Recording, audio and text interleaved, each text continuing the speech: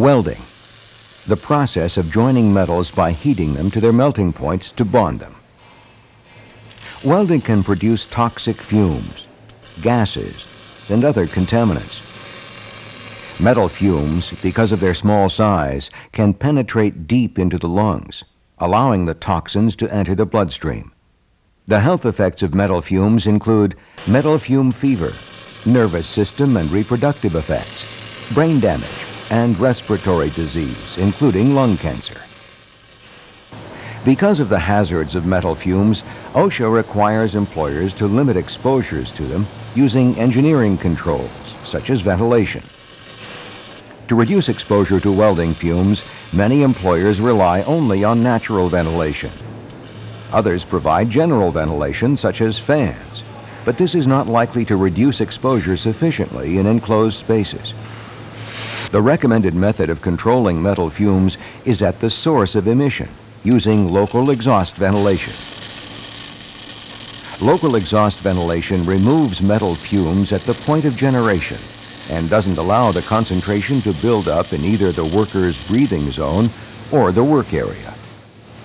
The parts of a typical local exhaust ventilation or LEV unit are the hood, the duct, and the fan.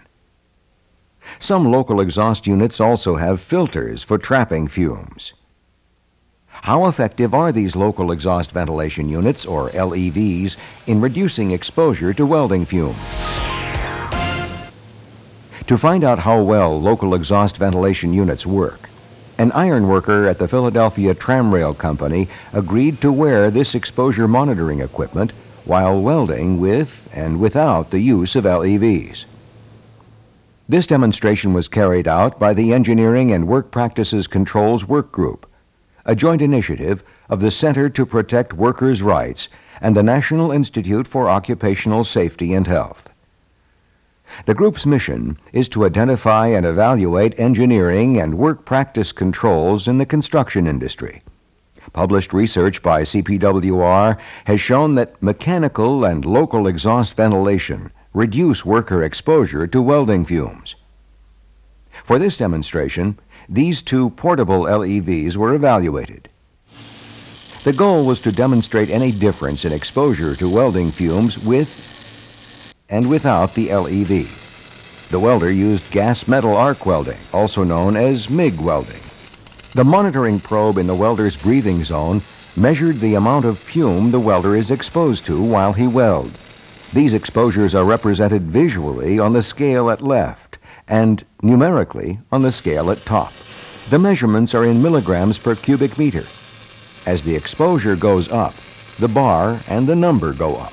The yellow marker on the visual scale at left represents OSHA's General Industry Permissible Exposure Limit, or PEL, for welding fume, 5 milligrams per cubic meter.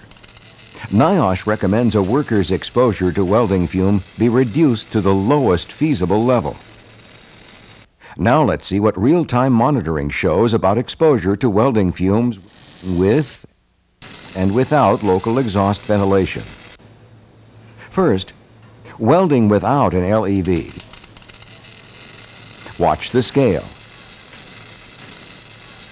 Notice how quickly exposures rise and how they remain above the OSHA PEL while work is performed.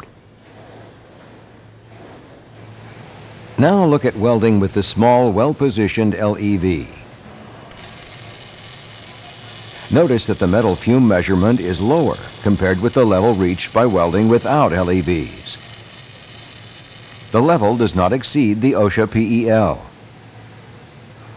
If you look closely, you can see the metal fume being drawn into the hood of the LEV.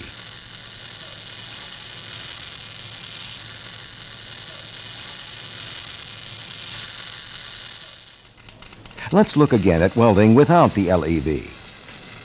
Clearly, levels are significantly higher when the LEV is not used. Now look at welding with the large LEV. Just watch the scale. Notice how low the measurement is, barely showing on the exposure scale, compared with the level reached by welding without the LEV. the levels are significantly reduced, never exceeding or approaching the OSHA PEL. In all cases, effective use of local exhaust ventilation also requires the worker to keep the hood close to the work. What did the NIOSH CPWR demonstration show? We've shown that the portable local exhaust ventilation is effective in reducing welding fume exposures in an indoor setting. Second, a welder can easily move, set up, and operate these portable LEV units.